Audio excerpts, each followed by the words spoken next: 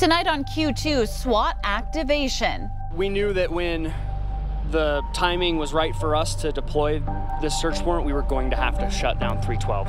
The delivery of a warrant leads to the shutdown of a highway, a multi-agency operation, and 5 detained. Plus, a battle rages on. It's just a difficult fight, but us parents aren't going to stop. Tensions high and frustrations rising as a conflict between parents and the Wyola school continues to grow. And I'm Alina Howder. One Billings family is sharing the story of their baby girl who was born with a very rare heart condition. We'll tell you more coming up. The MTN News starts right now.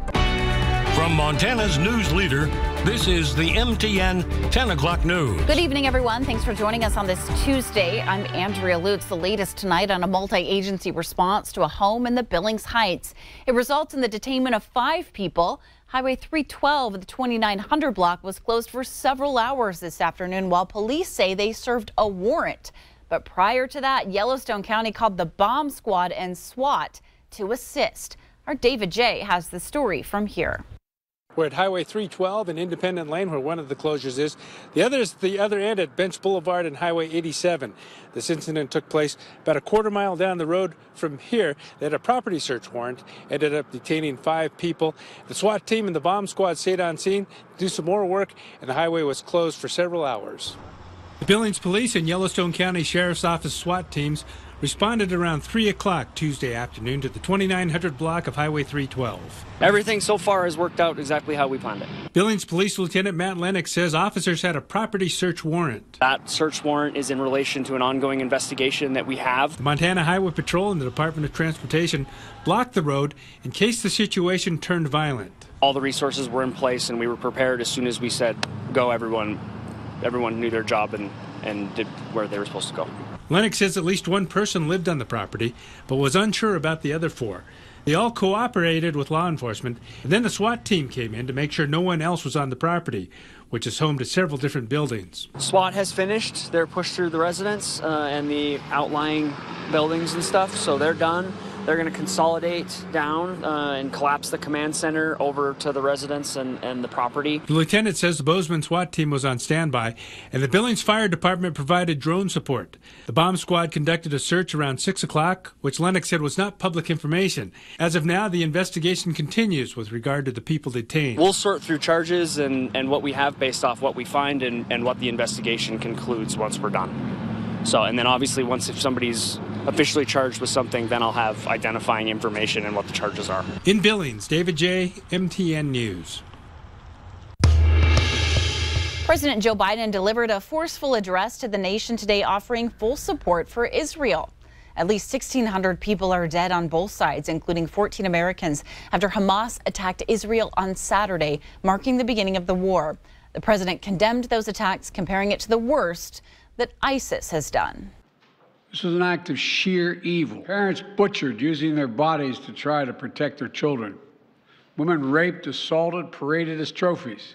President Biden did confirm that several Americans are still among the more than 100 hostages held by the militant group. The U.S. is sending special operators to help Israel coordinate a rescue mission for the hostages. And they're also sending additional military assistance, including ammunition. Consistent airstrikes continue at this hour, with Israeli military saying the assaults are designed to cause maximum destruction in the areas where Hamas terrorists meet. As of now, there are no current plans to send U.S. troops into the conflict zone. House Republicans are holding closed-door meetings tonight and tomorrow morning in hopes of unifying behind one candidate for Speaker of the House. They are trying to avoid a repeat of January when it took 15 rounds of votes to elect Kevin McCarthy. Majority Leader Steve Scalise of Louisiana and Ohio Congressman Jim Jordan are the leading candidates right now, but neither have the support of the majority. The House can't vote on any legislation, including a resolution denouncing the war in Israel, until a new speaker is elected. This situation at Wyola School on the southern edge of the Crow Reservation is continuing to escalate this evening, so much so that classes were canceled today, and we've now found out tonight that they'll be canceled again tomorrow. As Kelsey Boggs reports, it's all because of a battle between parents and school staff that brought law enforcement to the school several times already this year. The Wyola school would typically be busy on a Tuesday afternoon, but not today. School was canceled with no reason provided. This stemming from tensions between the school and parents who each allege misconduct on the other's part. Do I want to take them to school tomorrow? Do I want to let them finish off the school week? These are questions on many Wyola parents' minds this week. Children haven't been to school since last Friday after alleged abusive behavior from staff and teachers, including grabbing kids by the arm and calling them degrading names. Our rights are being violated. Christy Oldkayo is one of the parents alleging misconduct, but school officials say it's her who physically abused a teacher last week. MTN learned late Tuesday afternoon that Oldkayo was charged in Crow Tribal Court Friday with multiple offenses. She pled not guilty and posted bond. We reached back out to Oldkayo for her response. She said the allegations against her aren't true and that no physical altercation took place. We are on the move. We are not going to quit because our children deserve an education. The battle between the two groups continued Tuesday when school was canceled for no apparent reason. Do you have any idea why school was canceled? I have no clue. I've heard rumors, but that's all it is rumors. MTN reached out to numerous individuals and agencies trying to figure out more information on why school was canceled.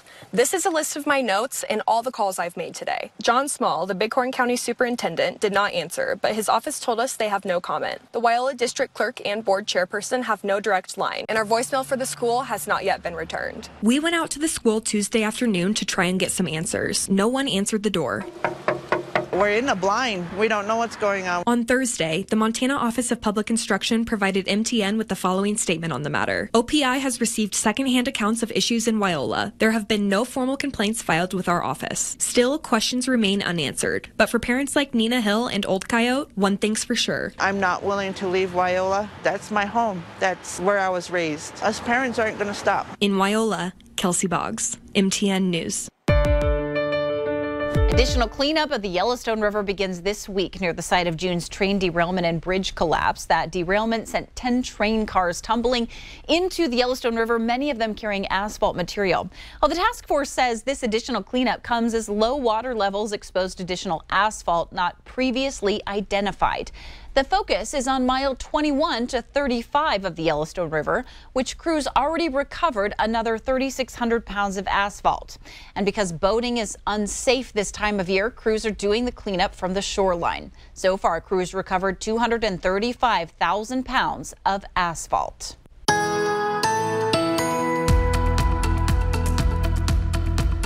Another warm afternoon. If you just stepped out the door, you knew that today. A look now at the Stockman Bank weather cam. 2 days in a row, we made it up to 80 degrees. It was even a little bit warmer first thing this morning. 10 degrees warmer than average for first thing in the day. And by the time we got into the afternoon, only 7 degrees shy of the record for the date. Of course, no additional precipitation. Check that out, though. We're dead on as far as the month average compared to where we would normally be. And so, while we are looking at precipitation starting to move in the next couple of days, today temperatures range anywhere from the 60s in the west to near 80 in the eastern plains. That's because the moisture is headed this way. We'll show you the radar and a breakdown on the forecast coming up.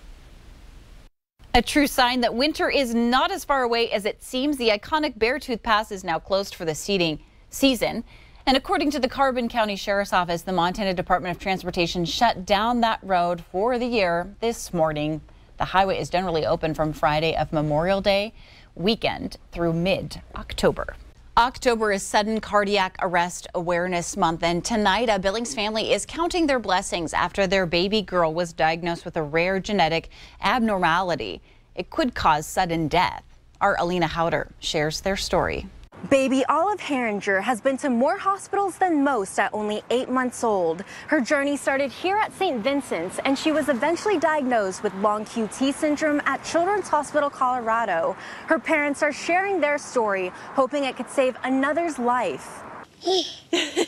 Yeah. You wouldn't guess that 8-month-old baby Olive Herringer has a rare genetic heart condition. He's so happy. I was 32 weeks pregnant. During my ultrasound, they noticed that her heart rate was very, very low. St. Vincent referred the Herringers to Children's Hospital, Colorado. Oh, what's wrong? I went in and we met with Dr. Cuneo. She did an echocardiogram and told us that Olive has long QT syndrome. Long QT syndrome causes irregular heart rhythms. When untreated, it can lead to cardiac arrest.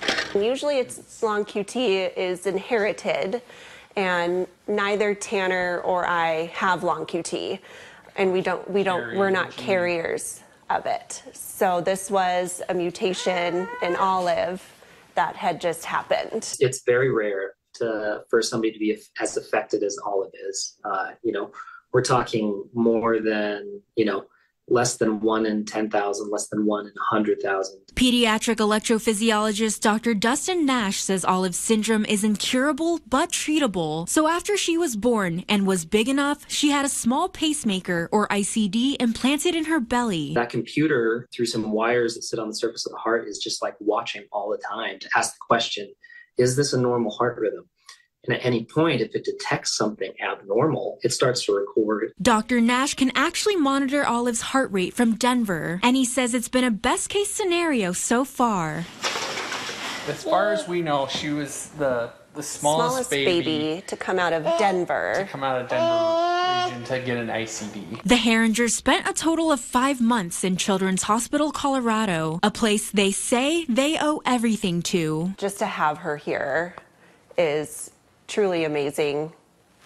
All of our prayers were answered that she was able to come home and live her normal, happy life. In Billings, Alina Howder, MTN News. Still ahead on the MTN 10 o'clock news on Q2, fiber frustrations, residents speaking out after a cable company damages property and doesn't fix it. And in sports, picture perfect, one 8-man football team making big noise in a small town. That story in just a bit. The MTN 10 o'clock news continues right after this.